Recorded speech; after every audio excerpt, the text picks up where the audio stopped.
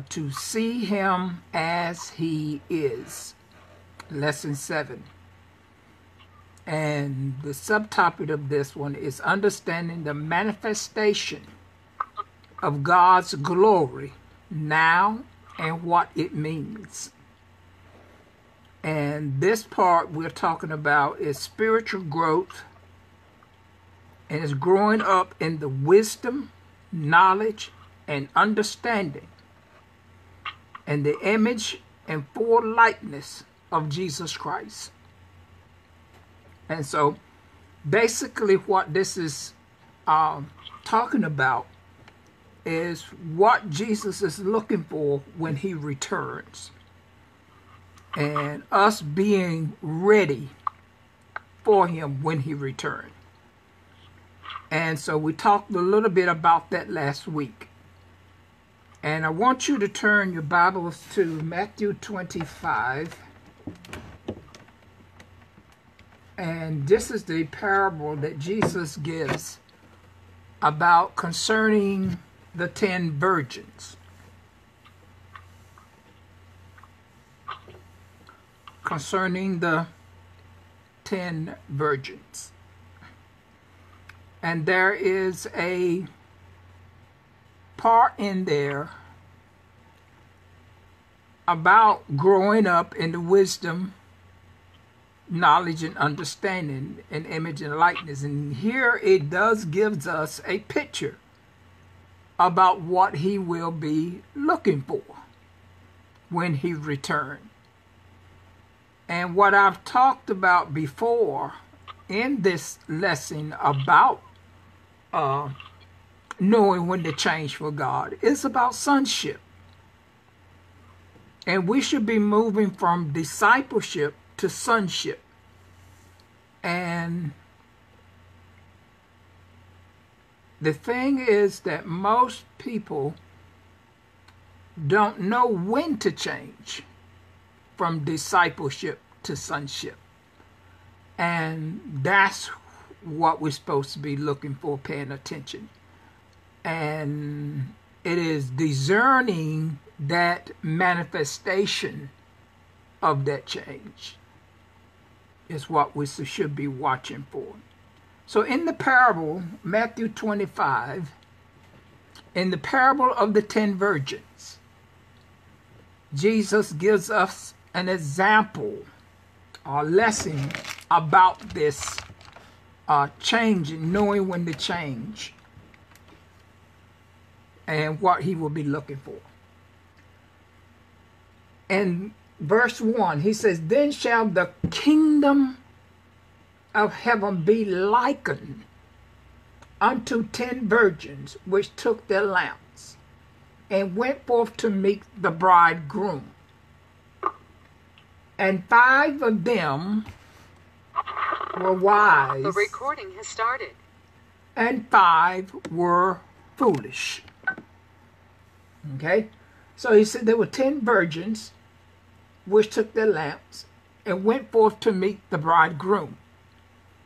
5 were wise and 5 were foolish. Wise mean they had wisdom. They grew up. Foolish mean that they did not. All right? And verse 4 says, "But the wise took oil in their vessels with their lamps." All right, so the wise paid attention, and they did something that the foolish didn't. All right, and it says in verse 5, "And while the bridegroom tarried, they all slumbered and slept. And at midnight there was a cry made, Behold, the bridegroom cometh. Go you out to meet him. Then all of those virgins arose and trimmed their lamps. And the foolish said unto the wise, Give us of your oil, for our lamps are gone out. But the wise answered, saying, Not so, lest there be not enough oil for us and you.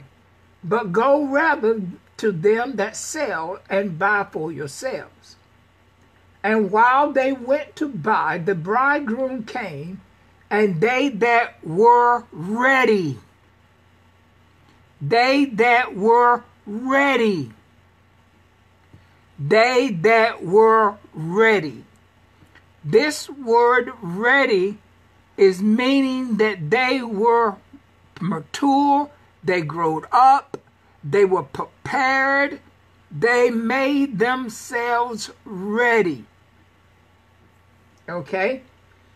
And went in with him to the marriage, and the door was shut. Afterwards came also the other virgins, saying, Lord, Lord, open to us. And he answered and said, Verily, verily, I say unto you, I know you not. Watch therefore, for you know neither the day nor the hour when the Son of Man cometh. And this all has to do with spiritual growth. Whenever the Bible tells us that we need to be ready, it is always referring to spiritual development. So when those who did not have enough oil and didn't take oil with them, they were not ready. They were not mature. They had not grown up.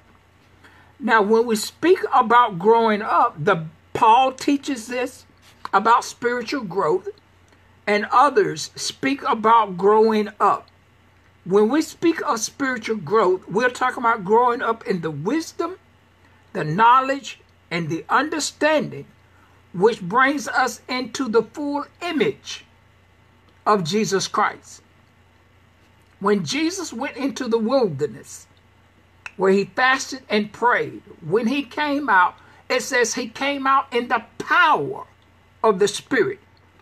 And the power of the Spirit is the wisdom, knowledge, and understanding of God. That's the power of God. That's the likeness and that's the image of God. To know what God knows, or to know as God knows. That's the power of God. And we need to be able to walk in that power as God walks in that power in heaven and in earth.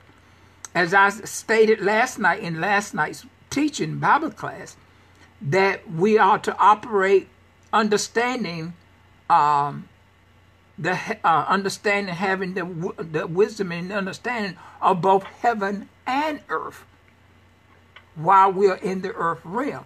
And God has given us that ability to have that type of understanding.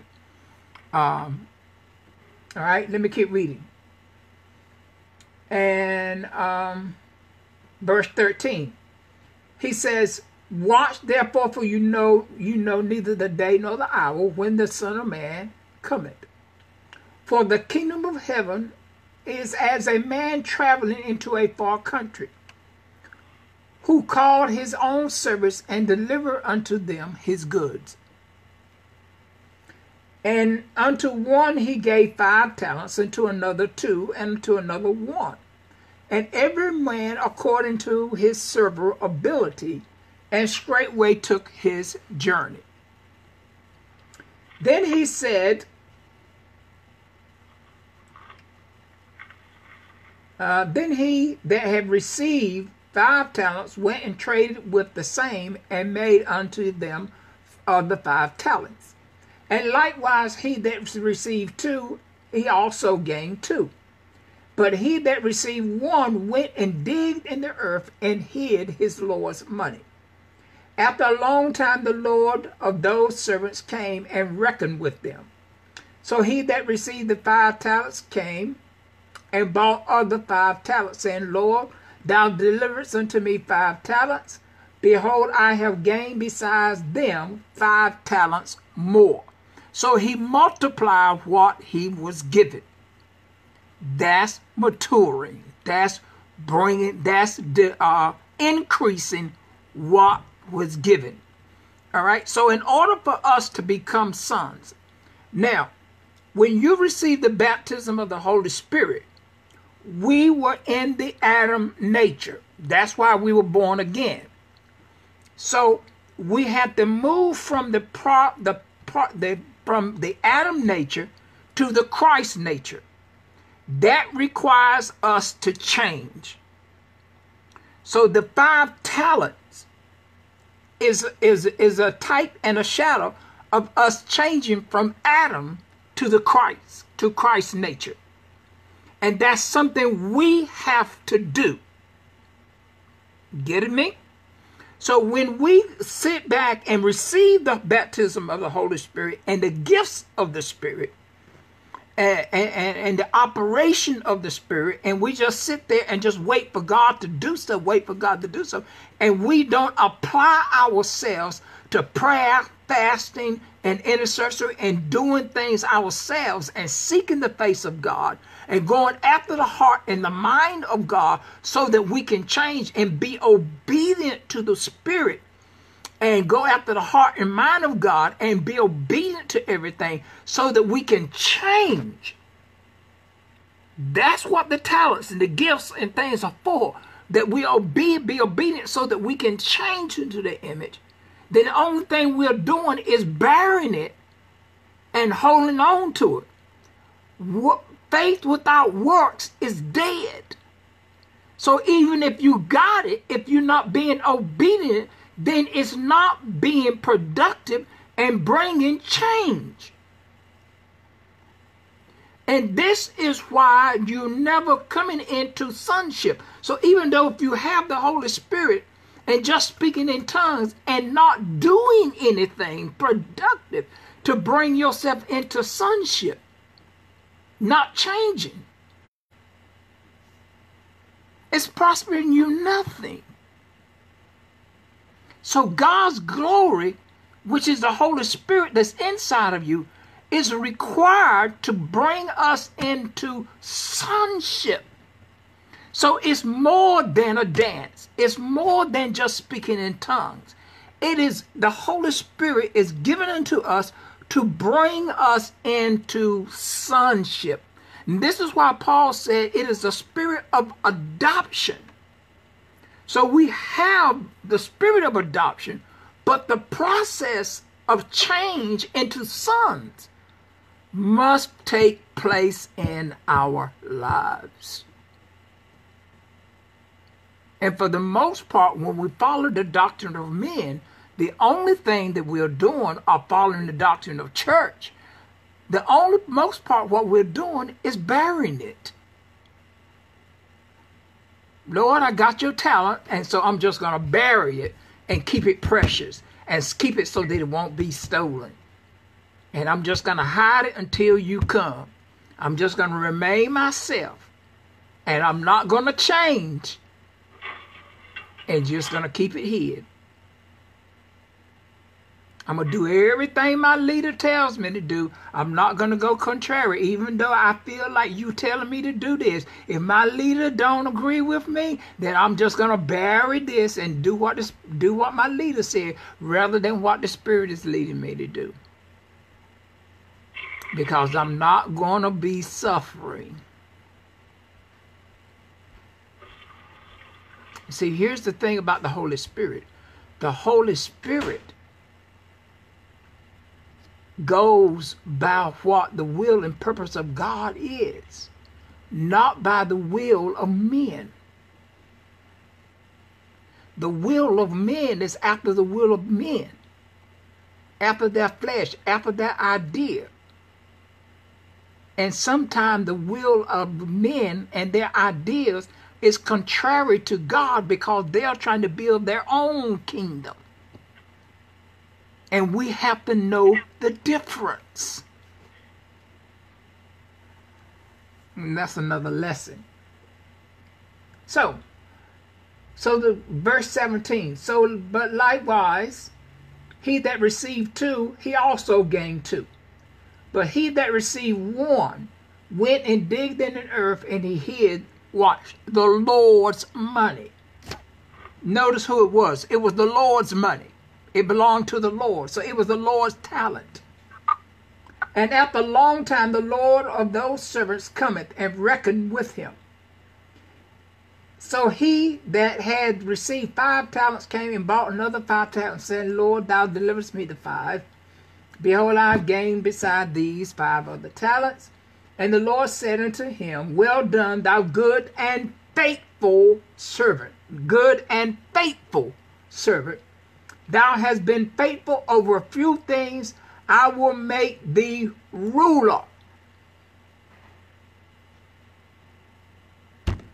over many things. And then he says, enter into the joy of the Lord.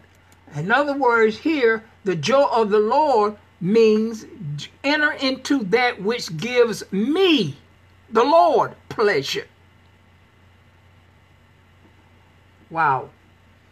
He also that received 2 talents said unto the Lord, Thou deliverest me the 2 talents, and I have gained 2 other talents besides thee. And he said unto him, Well done, good and faithful servant. Good and faithful servant.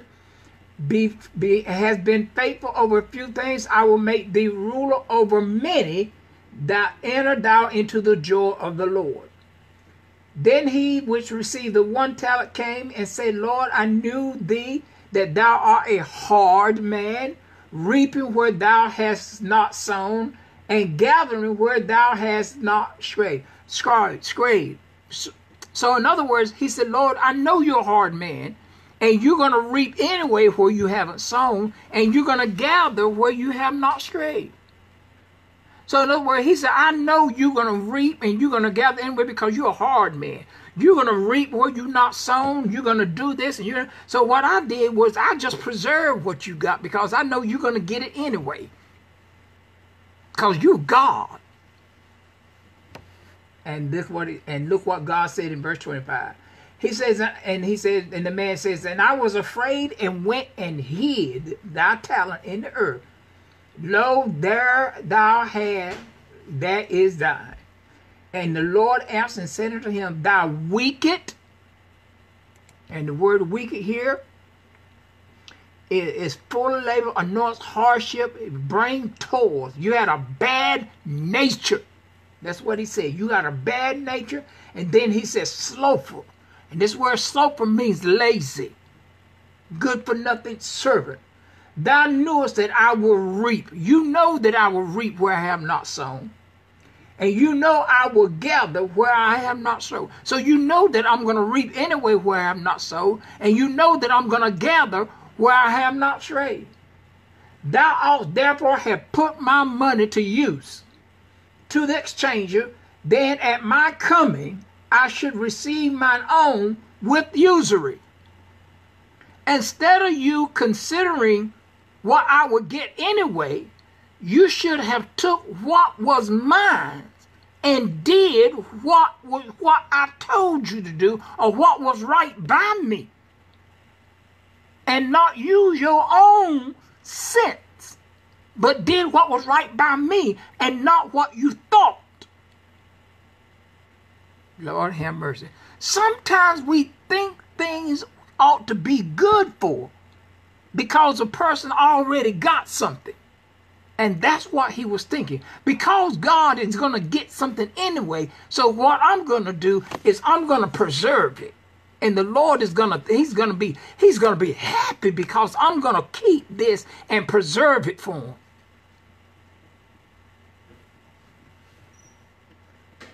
And look what he said. And the Lord, verse 28, take therefore the talent from him and give it unto him who had 10 talents. And for everyone that have shall be given, and he shall have abundance. But for him that have not shall be taken away.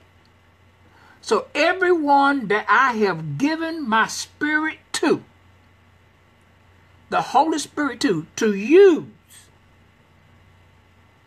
and to bring increase in their lives, to increase wisdom, knowledge, understanding, to increase my image and my likeness in them, to use the gifts of the Spirit, the character of the Spirit, to develop my image and my likeness in them. And everyone who do not do this, that have my Spirit, when I return, I'm going to take my Spirit away from them, because they did not make usury of that gift, and give it to those that did make usury. Help me, somebody. Read it again. For unto everyone that hath shall be given, and he shall have abundance. But from him that have not shall be taken away even that which he hath. And there's another place that I'm going to go to before. Because what most people think is this. When Jesus returns, he is looking for people, his people who are filled with the Holy Spirit, who have grown up into his image and into his likeness. When he returns, he is looking for those who look like him. Not those who are on the way, halfway. He's looking for those who have matured. All right, now watch. For 29, for unto everyone that hath shall be given, and he shall have abundance. But for him that have not shall be taken away even that which he have. And he that hath set, and he shall set the sheep. All right, I'm sorry, 30. And cast ye the unprofitable servant into outer darkness, and there shall be weeping and gnashing of teeth. Now, the unprofitable servant is a person who do not make it, do not come into the image and likeness. Now watch, there shall be weeping and gnashing of teeth. Weeping and gnashing of teeth is when you miss something. You run after the phone and you miss, oh man, I missed the phone. Oh man, I missed the bus. That's what you gnash your teeth, when you hurt your teeth because you missed something. Gnashing of teeth. 31, when the Son of Man shall come in his glory, and all the holy angels with him, then shall he sit upon his throne in his glory. 32, and before him shall gather all the nations or races of people, and he shall separate them one from another, as a shepherd divides his sheep from the goats. And that's what Jesus will do when he returns. He will divide those who have matured into his image and his likeness from those who did not. This is why there are people who, when we receive the baptism of the Holy Spirit, we have the ability to become sons. And then there are those who will become sons, and there are those who will not become full sons. And that's what it means about God's glory. Coming into the fullness of God's glory means to be full sons. All right? Image, the fullness of the full. Spiritual growth means to grow up in the wisdom, knowledge, understanding, and image, and full likeness of Jesus Christ. Now in Matthew chapter 22, verse 4 and 8, we have another parable. Again he sent forth other servants, saying, tell them which are bidden, behold, I have prepared my dinner, my oxen and my fatting are killed, and all things are ready, come unto the marriage. But they made light of it, and went their ways, and one to his farm, and another to his merchandise. And the remnant took his servants, and entreated them spitefully, and slew them. But when the king heard thereof, he was wroth or angry, And he sent forth his armies and destroyed those murderers and burned up their cities. Then said he to his servants, the wedding is ready, but they which were bidden were not worthy. Go ye therefore into the highways, and as many as you find, bid to the marriage. So the servants went out into the highways and gathered together as many as they found, both bad and good, and the wedding was finished with guests. And when the king came in to see the guests, he saw there was a man which had not on a wedding garment. He didn't have on a wedding garment. And he said unto them, Friend, how comest thou in thither, and not have a wedding garment? And he was speechless. Then said the king to the servants, Bind him hand and foot, and take him away, and cast him into the outer darkness, and there shall be weeping and gnashing of teeth. 14. For many are called, but few are chosen. We must be ready. We must become full sons. We have received the baptism of the Holy Spirit, so we have been anointed to become sons of God. We are called to be sons, but there must be the manifestation. The word manifested means something that is seen. There's a word that this preacher used back in the day. I can't think of his name at this present time. And he used the term, Jesus walking in shoe leather. To get to this place, it requires full dedication from us and making the relationship between us and Jesus personal.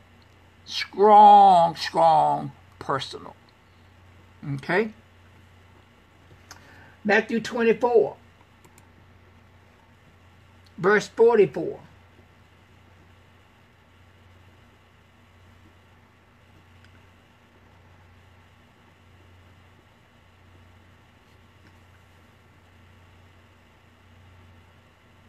He says, Therefore be you also ready. The word ready means that there's a state that we have to be in. There's a certain place that we have to be in. There's a state that we have to be in. For in such an hour as you think not, the Son of Man cometh. I remember asking my daddy, what does it mean, be ready? And he would say, you got to be saved. All right? I'm saved. What do I lack yet? You got to live right. Right? So I do everything I can to live right. Okay? All right? So what? I'm trying to cross every T. I'm trying to live right. I'm trying to do this. I'm trying to do that. I'm listening to the church, and I'm still wrestling and doing all these things. And I'm struggling real hard. And then as I start praying and watching everything and seeking the Lord and doing this and studying the Bible, trying to make sure that I'm living right. And I get baptized in the Holy Spirit, and then the Holy Spirit starts teaching me things. And one of the things that he began to show me was the relationship that I need to have with the Holy Spirit. And as I began to fast and begin to pray and develop the relationship with the Holy Spirit and begin to listen to the Holy Spirit and follow the leading of the Holy Spirit, then I began to understand, as I followed the Holy Spirit became more and more personal in my life, that it took me out of the realm of the world's point of view of church. It separated me from the theology and ideology of the religious church system. Because in the eyes of man, if I didn't follow the tradition of church, then I wasn't saved. So when I start obeying what the Spirit of God was telling me, it went against the rules and regulation of the church. And it causes problems between me and the people of the church. And then there were other apostles and pastors who say that was God. But then my pastor says that wasn't God, when others would say that was God. And it brought confusion with me. And so I had to pull back. And the Lord says, I'm going to confirm with you that that was me. And you have to learn how to trust me. And when he confirmed it, then I had to learn how to become independent with just me and him. Whether anybody else believed it or not. And once I did that, then I had to walk in a relationship where I had to trust God personally, whether anybody else agreed or not. And then when I began to study the prophets in the Bible, then I realized that this is how they walked.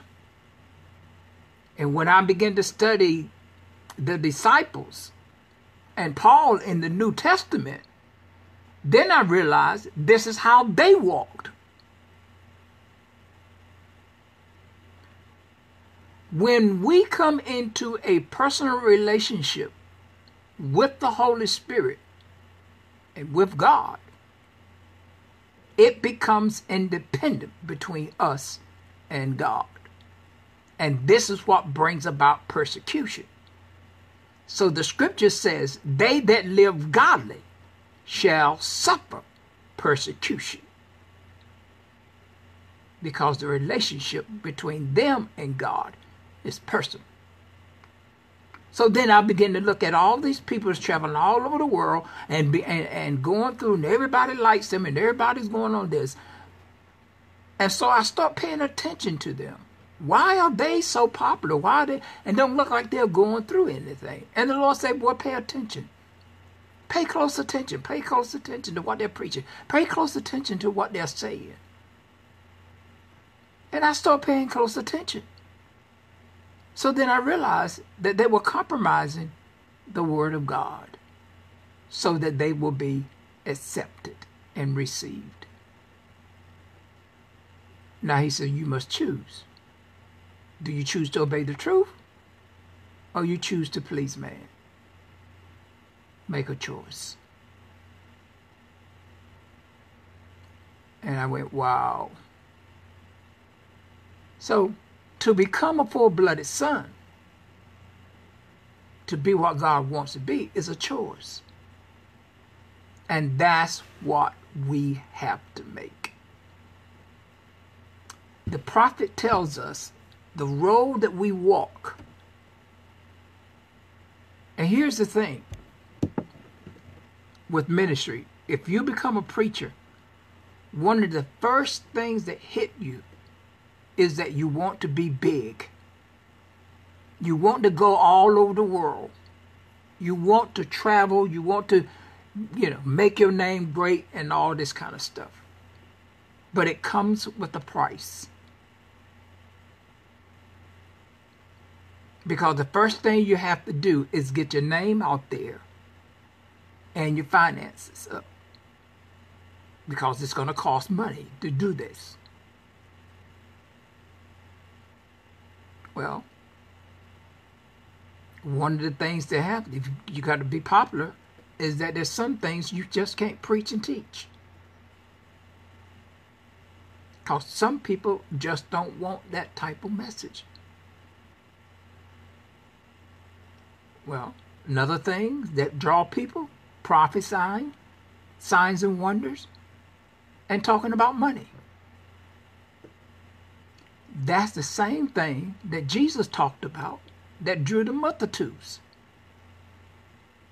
When he changed and began to talk about eternal life and then began to talk about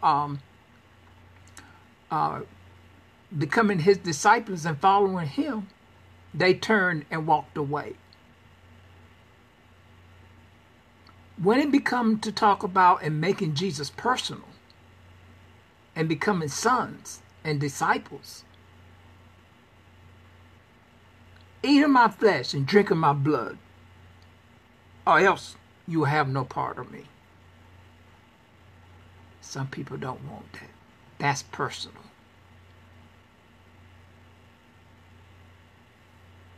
Understanding that the manifestation of God's glory now means that we must be changed.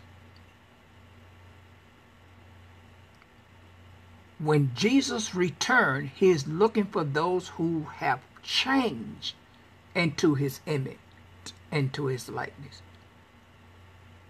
In other words, if you're not, then you can't be caught up to meet him, because it's not going to work.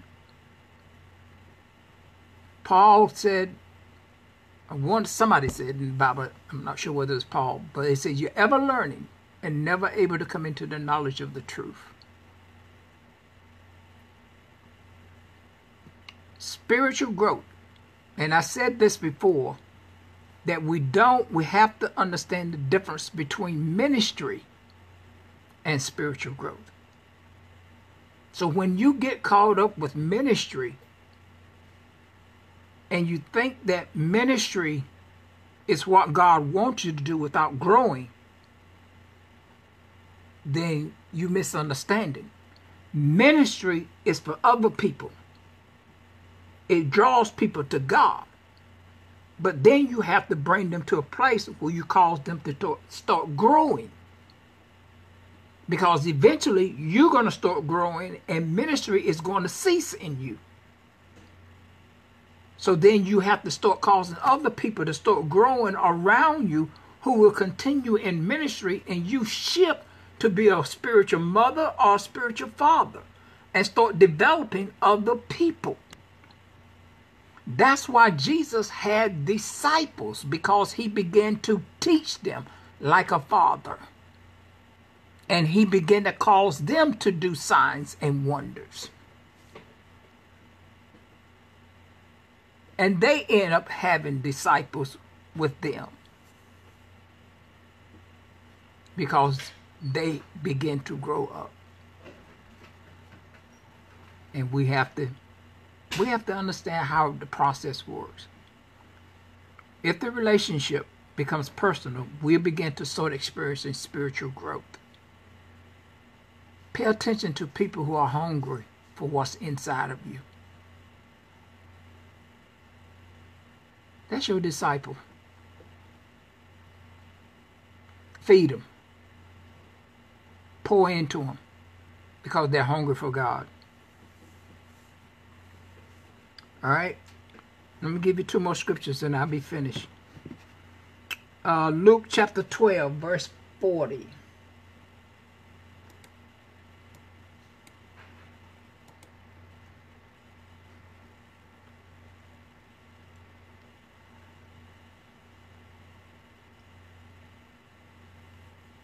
I'm going to back up to verse 39. And it says, and this know, that if the good man of the house had known what hour the thief would come, he would have watched and not have suffered his house to be broken through.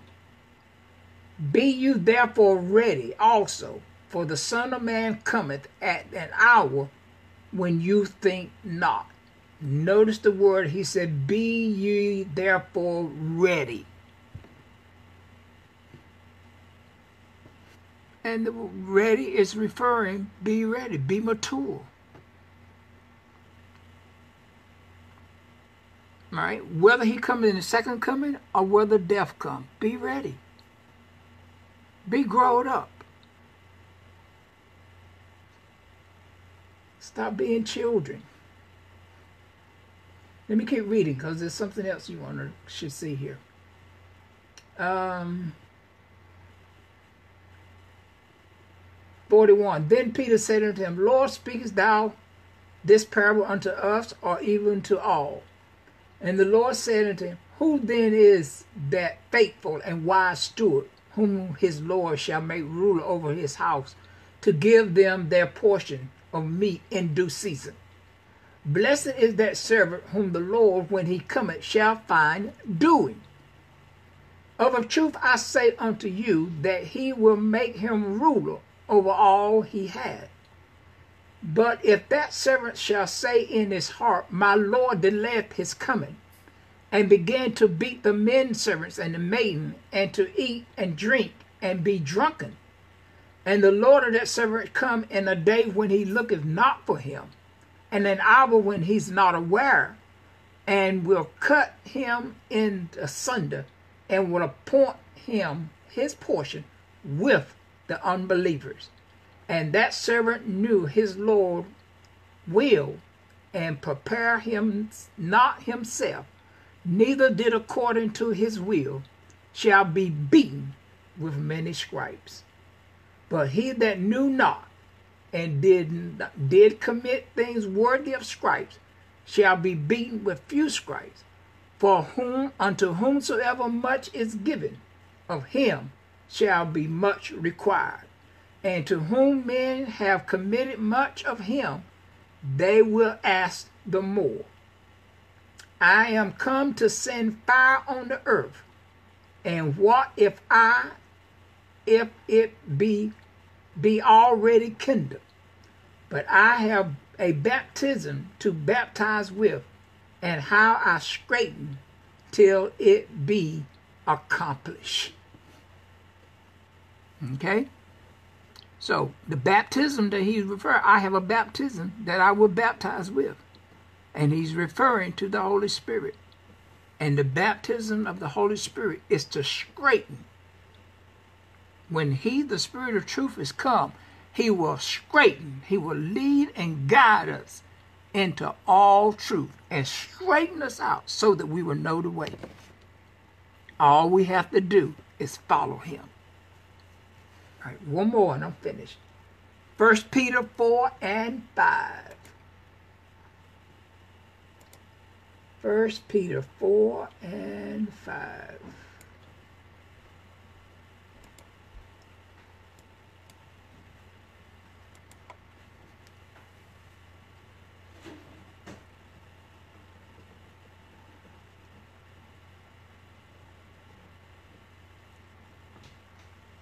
And it says, Who shall give an account to him that is ready to judge the quick and the dead? Who shall give an account? We all. We all have to give an account to him that shall judge the quick and the dead. The quick means alive. The dead means what it is, the dead, the living. Quick is the living, the dead.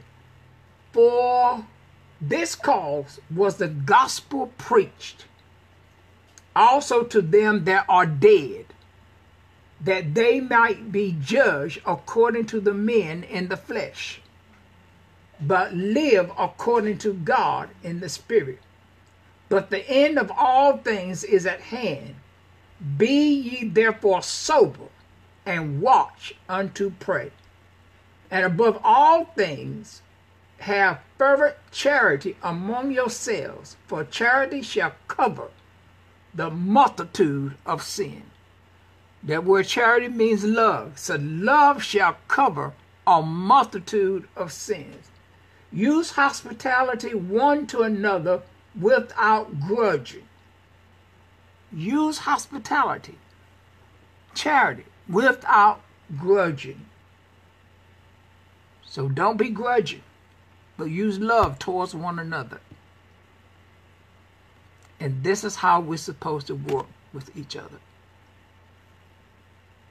And this is what God wants from us. We want us to grow. And this is how we're supposed to work towards one another. To see him as he is. We've all been talking about the second coming of Jesus for years. We've been talking about him returning We've been talking about the second coming and when he will return and why does he return. But the most part is that most of us are not even ready. Don't even know how to be ready. One thing for sure, when he comes, whether we die first or whether he comes in the cloud, whatever state you in, if you die, whatever state you in, that's the way you remain. If he cracked the sky, whatever state you in, that's the way you remain. If you are not ready, that determines whether you go to heaven or hell. So if you die right now and you're halfway, then you go to hell.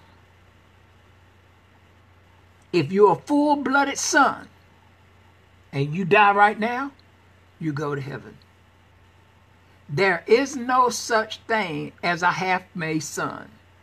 You either a whole son, full-blooded manifested son, or you're not. In the book of Revelation, it says, these are they who have washed their robes white in the blood of the Lamb. And you cannot wash what you don't know that's not clean.